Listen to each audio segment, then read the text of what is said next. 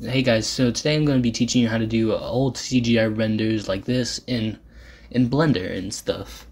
Since not much people talk about how to do this. So yeah, basically I got a little pack just for this. So yeah. So first of all, you wanna go on my description. You wanna go on my drive. And you wanna download this thing called that's what it's called. And you download it. Just get a little bit, and boom, it's been downloaded. You open up your Blender, and then you open up your file. So now that you have your Blender open and also the file, now you get to do the modeling part. So first of all, you just delete these. I don't know why you won't want these. And you delete that too. Well, unless you want it. I do, so I'm keeping it. I'm gonna make a little hammer. I'm gonna make a little hammer as an example. So yeah, start the time lapse.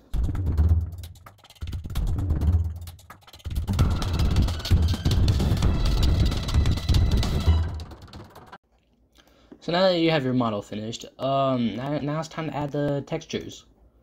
So first you add the texture, then you go to shading. Now turn on this thing right here, yeah. Turn on that. And now you see that. Now go to groups and add fungi.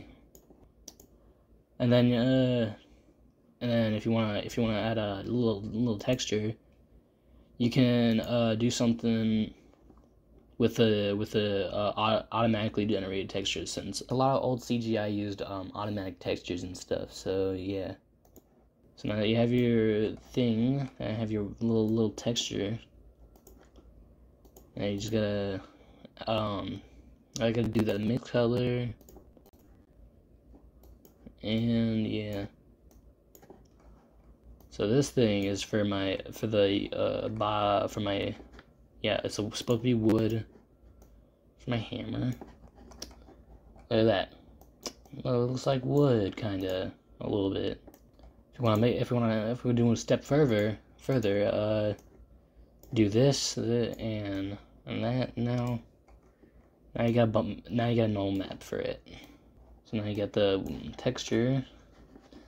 Now this one's special because this is supposed to be made of metal, as hammers are. So if you want to make a metal texture, do new one, you know how it is. Do new thing, remove this, and instead of the fungi, you add metal. So yeah, it's just basically a modified version of fungi to make it look like metal.